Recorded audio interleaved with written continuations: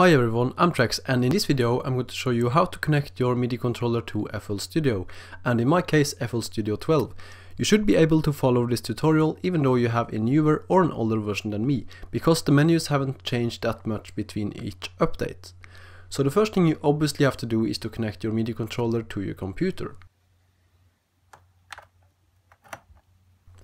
Once you have done that, open up FL Studio.